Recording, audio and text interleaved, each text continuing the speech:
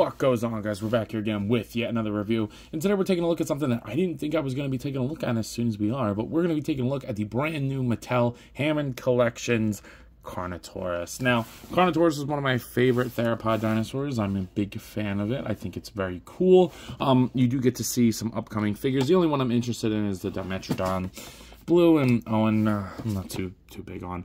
There you can see a little bit of read up on the Carnotaurus. This is a nice mid-sized box. It's not as big as the T-Rex, but not as small as like the Carnotaurus or the Parasaurolophus or something like that. Here you go if you want to get the barcode.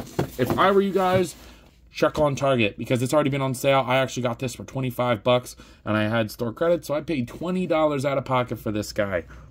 That's pretty freaking awesome. So without further ado, let's go ahead and pop this dino open.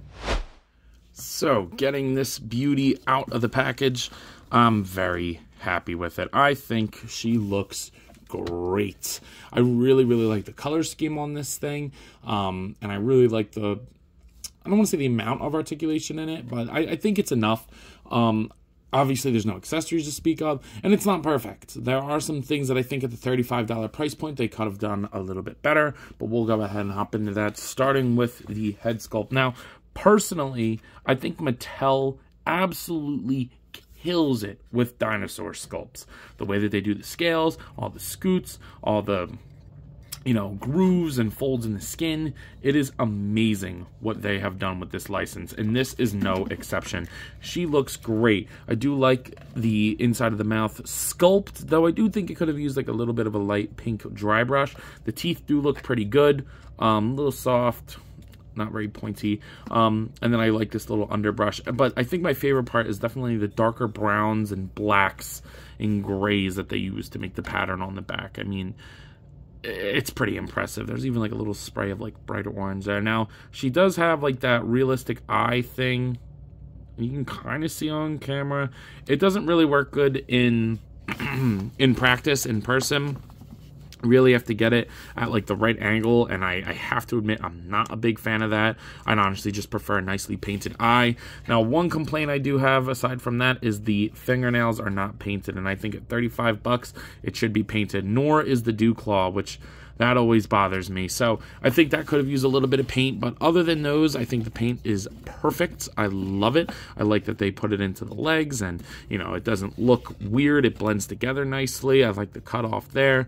It's very good, and it goes all the way down to the sculpt of the tail. I really do enjoy that. The sculpt is damn near perfect for a Jurassic Park style Carnotaurus, which is pretty awesome, because these dinosaurs aren't necessarily super accurate to what they would be scientifically speaking, but to get a nice looking, cool looking theropod is all right by me.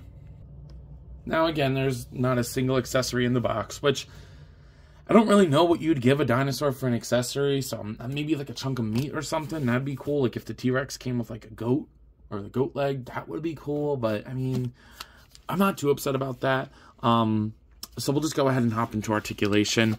The mouth is on like a hinged jaw, which if you move, it only moves together. So even if you move the bottom, the top opens too, and I'm not too big a fan of that. I like when you can kind of just like slightly open it, like, because it only stays in certain spots. It's not terrible, but I would have just preferred like a regular hinged mouth. You do get a ball peg here.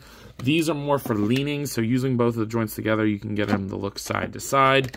You can get them to look up about that far, down that far, which is pretty good, but no rotation in either one of them. I think a little rotation at the base of the neck would have been nice if you want to get like a side bite or something. You do get a hinge at the shoulder. It'll go down, it'll hinge at the elbow and swivel, and it'll rotate at the shoulder as well. At the top of the leg, you do get a swivel there, kind of goes in and out a little bit, and then at the stifle, you do get a hinge there, and then that'll rotate. At the hock, you do get a hinge and a swivel there, and then at the pastern, it goes down and up and pivots. So you do get all the leg articulation that you want. So it's like hook, stifle, hock, pastern. At least I think so. That's how it is in mammalian anatomy. I don't know. You guys know the drill by now. Then you do get a ball peg at the base of the tail, which I do like that. You get a ball peg right here in the middle of the tail, and then the rest of this is a bendy wire, but it's not great, and you know, it'll just be for slight adjusting poses. So overall, and no peg holes at the bottom of the feet, just the Jurassic Park logo. Overall, I'd say the articulation is what it needs to be. Ooh, like that's a pretty good pose right there. So I'm not too upset about it. Here she is next to the NECA Toys King Kong, along with the Jazzwares Fortnite series Peely. Here she is next along to the Dark Knight Returns McFarlane Toys Batman, along with the Hasbro Marvel Legends 6 in series X-Men series Darwin. And then finally, of course, here she is next to the Hasbro Marvel Legends What If series Zombie Captain America. And I will say that it's a pretty good size. For the scale, it's fine. Carnotaurus is a little bit smaller than T-Rex.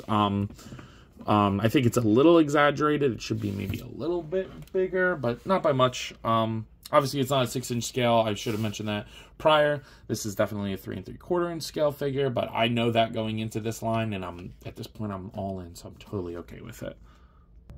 So at this point, you guys may be wondering, yo, Ant, what are your final thoughts on this dino? And I gotta say, I'm pretty happy with it. It is not my favorite dinosaur in the series. Oh, is she gonna hit the wall? Oh, she did, but it's just kind of skidding a little bit. It's not my favorite dinosaur in the line. I don't really know what that is. I still think the T-Rex is pretty excellent.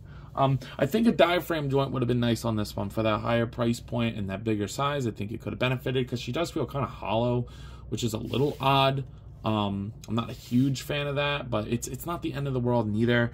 It's a good looking dinosaur, and it's another species for the shelf. And all that being said, I really do enjoy it. So yeah, not too much to complain about. I also want to mention that they didn't fix the size of the feet. A lot of the people complained about the T-Rex's feet being way too big, where a lot of 3D printers, you know, people who 3D print stuff made smaller feet and like attachments and stuff, which, you know, I never really had a big problem with it. I didn't really care, but I could see the complaints. So it's nice to see that Mattel was kind of listening and made the smaller feet. So with all that being said, at a price point of normally $35, which is, you know, not a lot of money, but it's a little bit more expensive than a normal one, I'm going to go ahead and still give this 7.5, 8 out of 10. I really do like it. I think that it's a good figure, and it's a lot of fun, and it's just awesome to have on the shelf. I love getting me some new dinos. So, with all that being said, I believe that's all I got for today. If you have not already, please be sure to like, comment, subscribe. Also, be sure to follow me on Instagram and TikTok. I post a lot over there, and I have a lot of fun, so I'm sure you all will too. But as always, let me know. You coppin'? See you guys in the next one. Peace. What goes on, guys? I wanted to hop on here again and thank you all for watching, and to let you know that if the following apps interest you, feel free to follow me on them, as I put the links in the description for you guys. I really appreciate everything you all do for me, so DM me with any questions or thoughts. I'd love to sit and talk with you all. Again, thank you all for watching, and I'll see you in the next one. Peace.